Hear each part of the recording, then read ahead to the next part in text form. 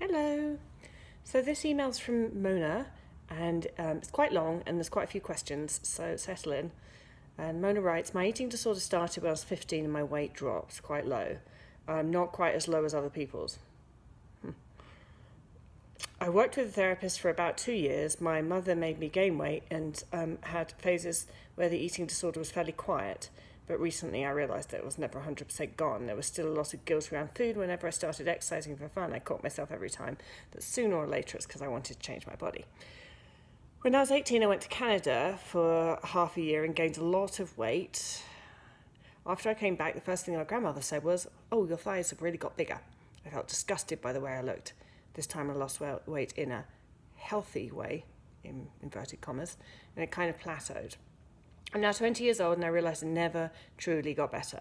In the summer I made a plan to full on engage in my eating disorder behaviours again and lose weight, just to prove that I can still do it. I also struggle a lot with accepting that I actually have anorexia. Your videos here were helpful. Nobody would sit and watch them who doesn't have an eating disorder. That's true. Hate to say it. Nobody looks at my face unless they've got an eating disorder. Well, apart from my husband and a few other people. All right, so, and my husband doesn't watch my YouTube videos, thank God.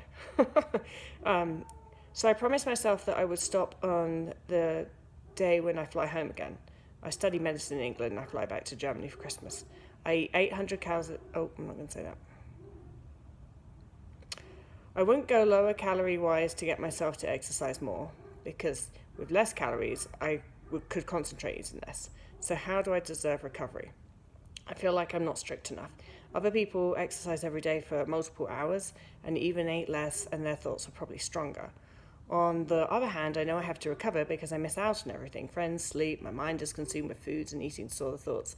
Part of my plan was to lose the weight, so I've got a buffer to gain weight while I relearn eating normally.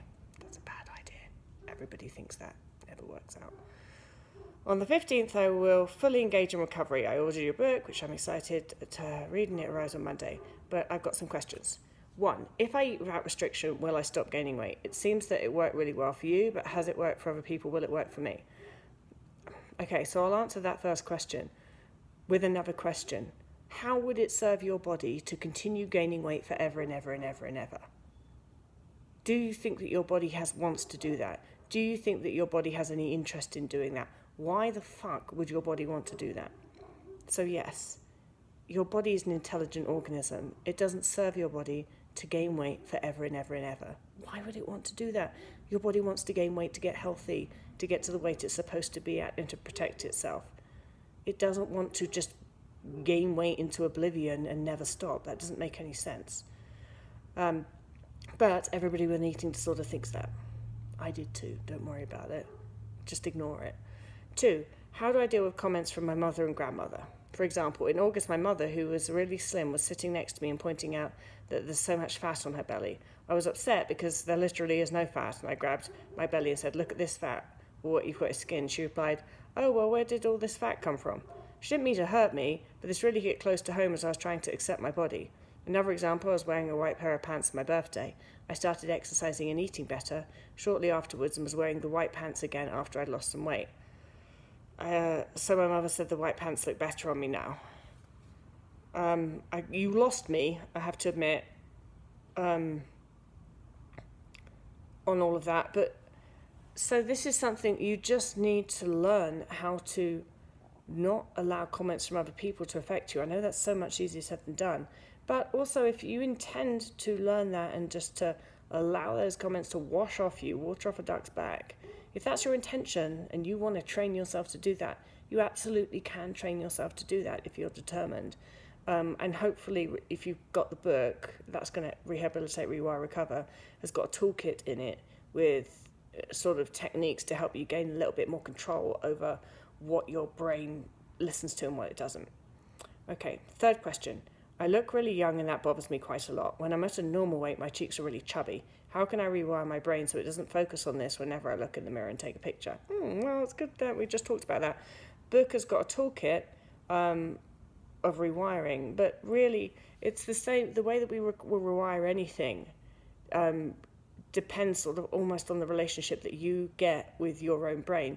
Telling somebody exactly, well, this is how you rewire this thought, is a bit like trying to tell them this is how you bend your arm. Like if you try to explain to somebody how do you, if you're asked the question, how do you bend your arm, and you try and explain to them, you don't really like, well, I contract this muscle and that. It's just too complicated. It's just something that we work out how to do.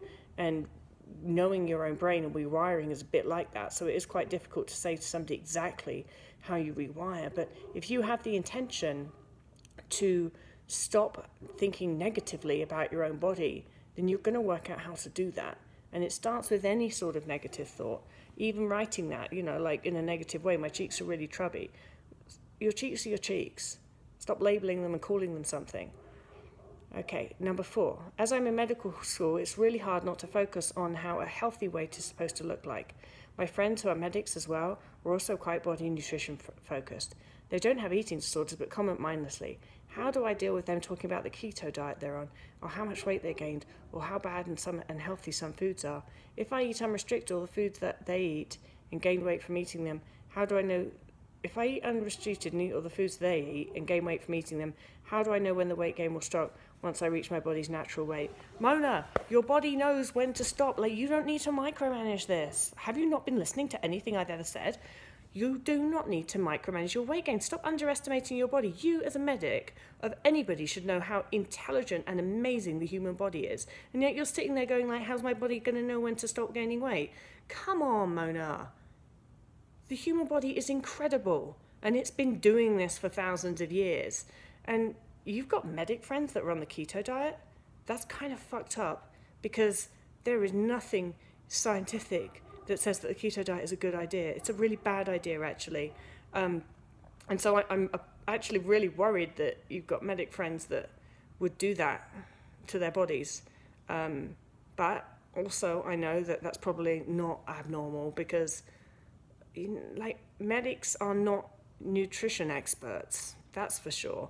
Certainly not eating disorder experts. And I think that, you probably got friends that do lots of stupid shit, but do you let all of their stupid shit affect you? And probably not, right?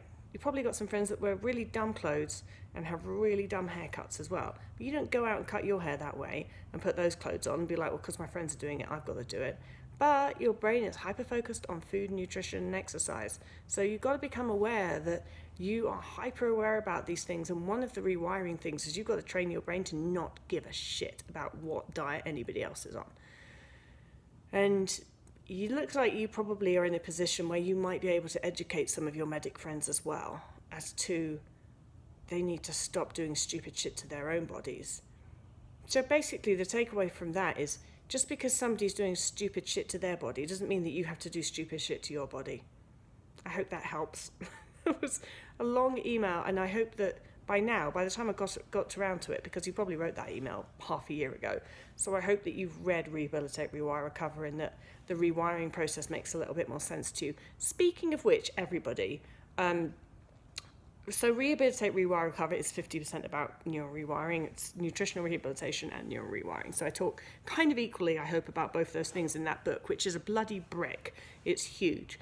I'm now going to write a smaller book to sort of accompany that, which is just going to be specifically on neural rewiring and giving examples really of like the learned thoughts, the learned behaviors, the learned actions, and all these things that our brains learn all the time, actually, but when we have an eating disorder, and really focusing in just on neural rewiring for eating disorders.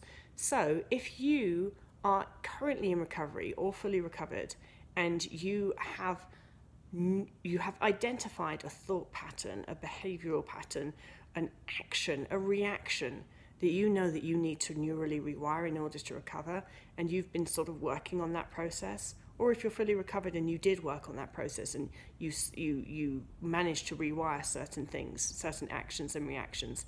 I have a survey that I'm going to link to in the comments of this video, because whenever I write a book, I always want the book to be